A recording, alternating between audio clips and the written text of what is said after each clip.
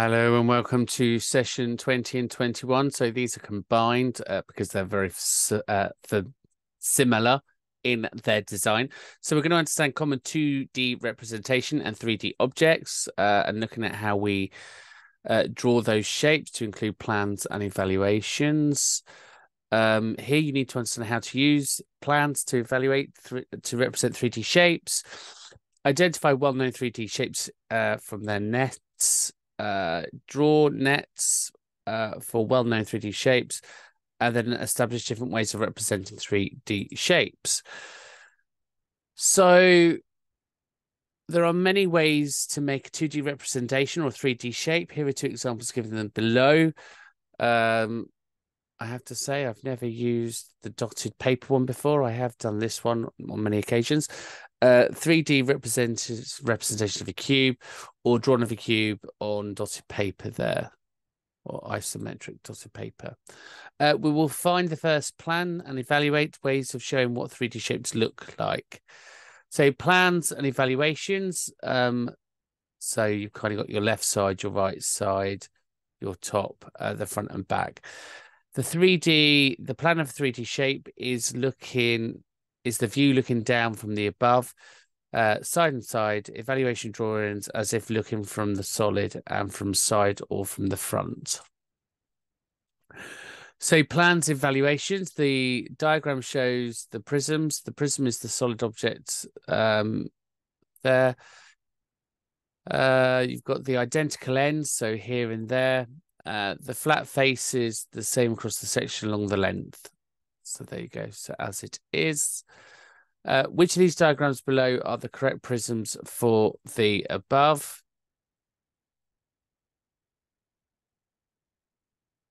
And then hopefully you would see that as this one. Because again, you've got your 6 centimeters there. That's 6 centimeters. And then your 3 centimeters. Plan C. For the front evaluation, you've got A, and the left side evaluation would be D, the bigger one. Good. Plans and evaluations. These figures show the compound shapes. So we've got 2 there. Looking at those, you've got the width, the height, and all the other figures you need there. So which of the diagrams below could be the view listed? So here, if we look at the plan, it'll be C. If we look at the front evaluation, it's going to be A. And if we look at the right evaluation, so the opposite side of that, it's going to be E, isn't it? Okay, so can you see how that works? Kind of there, and then obviously there with that cube representing that there. So nets or nests. Another way to represent 3D shapes and 2D diagrams is to draw a net. This will fold to make the 3D shape. Many examples of nets are to be found in packaging. The boxes are usually made from cardboard, and this can be recycled cardboard from the boxes can be cut by machine from a large flat sheet. The flat shape for each box is a net. And here is a possible net for a cube. There we go. So again, we can see that would be the sides, the bottom, the left, the top, and the other side. There you go. So you can see that coming over. So which one of these would be the possible nets? So you could bring that one up, that one to the side, that one come up and over, that will go over, and then that will come there. So it would be D. What shape does this net form when it's folded along the dotted line? So that would be a cuboid.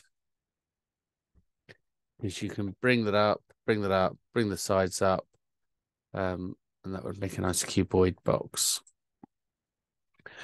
So you now need to identify the different nets here. So which one would make this one? So C, your square base prism would be B, surely.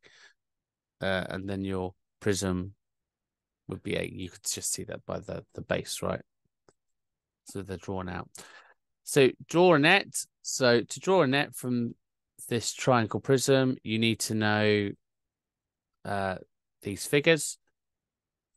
So here you can then draw that out. And you can see that you've got your base there, which is your 4x4. You've got your sides there. So that's your 5 centimeters by your 3 by your 4. So 3, 5, and 4. And then again, you've got your 4 and 5. So if we were to draw another net, this container is the shape of a pyramid on the top of a cuboid, shown as the diagram below. So again, if you wanted to draw this, you've got your sides there. There's your base and there's your tops. So again, you would need to know these figures here to be able to draw that for it to come up. So nets for a cube, you have met one possible net for a cube. There are many more. In fact, 11 different nets exist for cubes. So how many can you find before looking up the answer for the next side? I'm going to show you just to put you at your miseries. There we go. So there's the possible answers there. All different ways of making a cube. Okay, lovely. So the aim of this session was to identify 3D shapes in the net, draw them, and establish different ways of representing them. Please make sure you do your activities and test your knowledge and check back in Canvas, so back in here. And I will see you for session 22, angles.